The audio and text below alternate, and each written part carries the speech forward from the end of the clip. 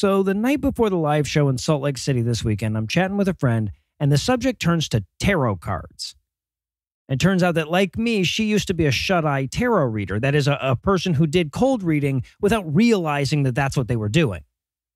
And I know that sounds like a bullshit post hoc excuse, right? Like, I was only accidentally using a well-known con to manipulate people. But it's actually a really easy thing to fall into, especially back in the pre-internet world where, you know, it was real easy to never come across the term cold reading in your whole fucking life. But of course, over time, it becomes more and more clear to you that what you're doing is less of a psychic act and more of a party trick. And if you're like me or her, you start to slowly realize the damage that it's doing as well. You can justify the deceptive nature of it at first by telling yourself that you're only giving good advice and you're just trying to help people. But if people think your good advice is coming from the astral fucking plane on divine authority, it ceases to be good. And if you're honest with yourself, you can't help but see the subtle damage that it's doing. And you can't help but confront the fact that it was always a way of elevating your opinions into celestial wisdom more than it was about helping anyone. And so if you're like me, or if you're like my friend that I was chatting with, you walk away from it. But as we were talking, I started to wonder how different it might have been if we'd had the same social media structure then as we have now. Because it's not hard for me to imagine the 27-year-old version of Noah having a tarot-based YouTube channel or a podcast about woo or a blog about bullshit. And in that universe, one where I'm actually making my living off of believing that bullshit, would I have had the same revelation? I mean, I feel like I'm a pretty honest dude. So I feel like if I realized I was just straight up manipulating people, I'd stop, even if I was making a decent living at it. But I'm not as confident that I actually would realize that.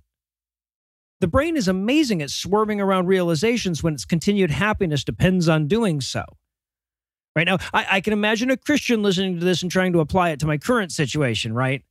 Like, here I am admitting that my objectivity can be clouded by my financial interests. So wouldn't that mean that if I came across convincing evidence of a God, my brain would swerve around it so that I could continue to make my living talking about atheism? And the short answer to that question is no. And not because I've gained some kind of superhuman rationality through the sheer potency of my non-belief, but because that's not how the financial incentives are aligned. Right? I feel like we can all agree that I'd be making a hell of a lot more money tomorrow if I fucking found God.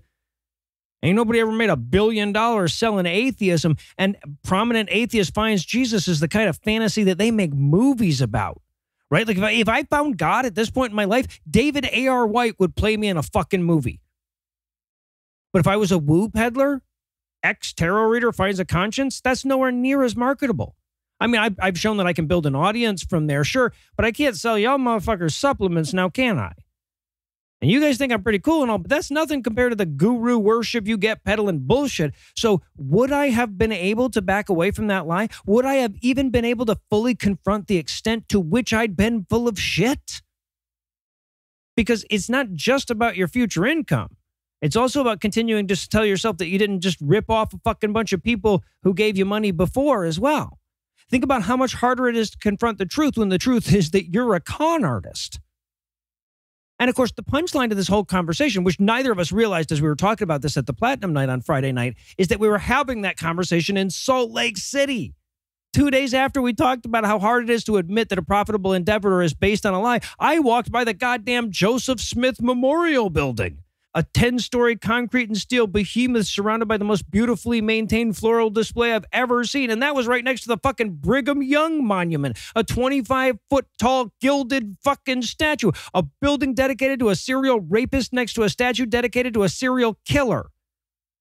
All at the heart of a bazillion-dollar church dedicated to never realizing that. And look, I'm not just trying to be euphemistic here because I recognize that there's a genuine difference between knowing you're wrong and avoiding the question of whether you're wrong in the first place. Religious people are taught to push those doubts away, right? That's Satan trying to intrude on your faith after all. But even if they weren't, the internal inclination not to entertain any evidence that contradicts the things that you want to believe is powerful as all hell. Literally, I guess.